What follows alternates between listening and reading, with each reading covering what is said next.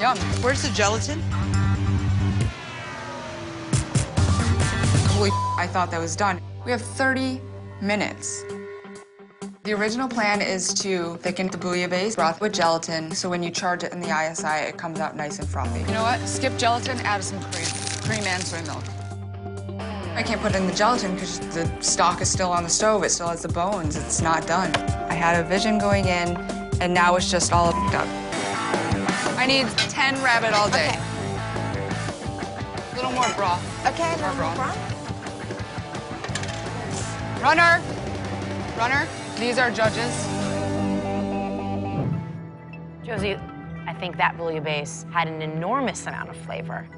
My problem was I barely got any of it. You know, KRISTEN helped me plate up your plates, so, you know. I did. I would have served it with more broth, but it's not my concept, and it was not my menu, and... Josie, you thought there should be more sauce on the plate. Did at any time you tell KRISTEN, I think there needs to be more sauce on this plate? No. Why? Well, because she showed me how she wanted it plated. There's a lot of things that would have been done differently, absolutely. And KRISTEN, originally when you envisioned the dish, assuming that when you were putting gelatin in it... No gelatin. Why that not? was... I would have made it a brothy...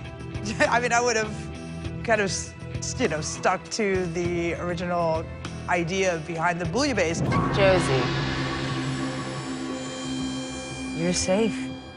KRISTEN, please pack your knives and go. Thank you. Thank you, KRISTEN. I understand that people want to save their own asses. I get it. I do too, but at least I know I'm going home with my integrity intact and without backstabbing anybody else. Do you have another quesadilla coming, Howie? Howie's a bulldog. He's not smooth about anything. He doesn't communicate well to anybody. Wow, what a mess. And Sarah's just kind of like drifting off and helping here and there, and she's only plating like 3 or 4 burgers at a time. Teamwork's not so good on Team Orange. I really didn't feel like we were getting the full load pulled by Sarah. I do have to say that. There was no food coming out. She was putting the burgers in, they were going in 3 or 4 at a time. And we don't have time for that. I'm just learning about all this.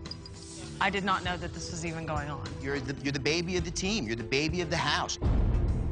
Everything is it needs to be done for you. You know what I mean? And it's and you know what I mean. If I think that's a little extreme. If you're gonna call me out and say that I'm the reason that you didn't All right. carry your weight, That's enough. then That's enough. What's enough? You.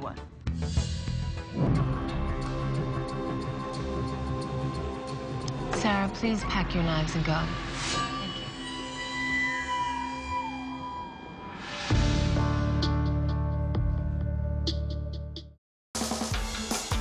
I'm making the cheese course with Telaggio cheese, which is a really funky cheese. Delicious. It's not to everyone's taste. It's going to be an open-faced sandwich with raw pears and smoked pear puree.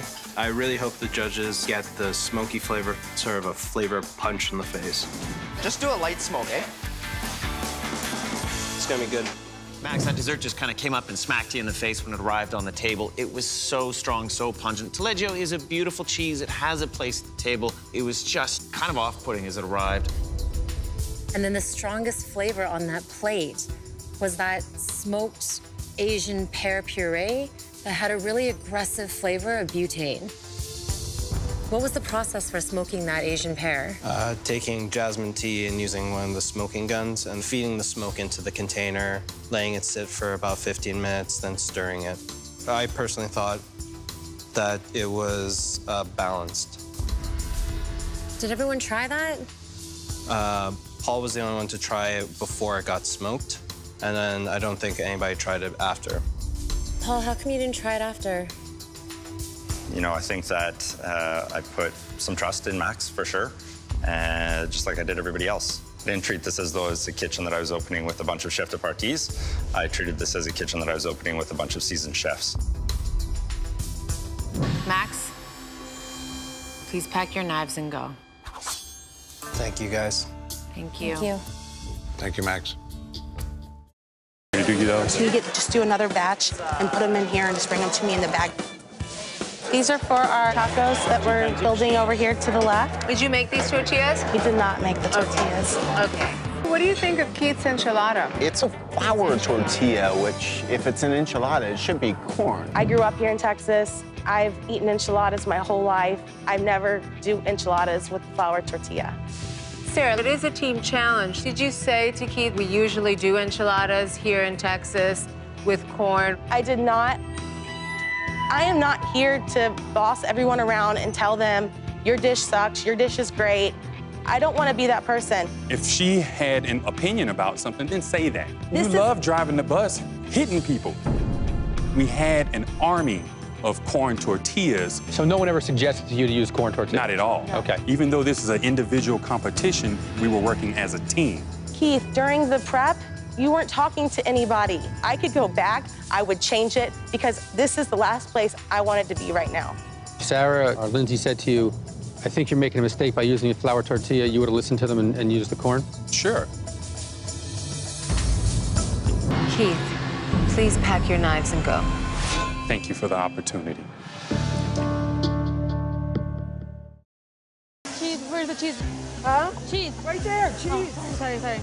I need to lay out the plates. For 30? Yeah, I got... I'm gonna need a lot of help then, girl. Yeah, I'm here. Tanya's energy next to me is negative just to be negative. I can't even ask her for something. I just give up on her.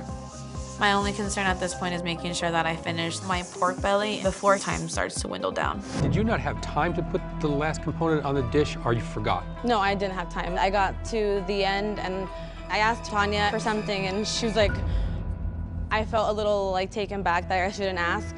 I ended up just kind of banging out the dish as it was.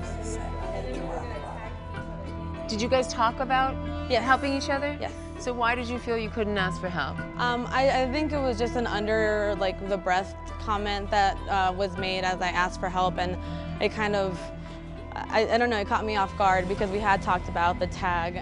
No, I got a different opinion of this. I gave you so much help. I got behind because I was helping you. But I was gonna tag in to help you as well. But you didn't. But you didn't. Tanya, can I hear your side of the story, please? I think it's the first time you've ever had a no at the judges' table. I told it. Are you upset because you didn't get the help you needed, or are you upset because you didn't cook the dish? I'm not upset for either of those reasons, Gail. Don't project that on me, I'm not. I'm trying to just read the story. I can think of a really well-rounded dish I could have done in 45 minutes, and that would have been really comfortable for me. But I'm a team player, and I know Claudette feels like she helped me, but like I did a lot of things for you. You did 3. And I asked you like just to go get me a pot, and you gave me attitude, and I just felt like, our teamwork kind of fell apart at that point. Tanya, please pack your knives and go.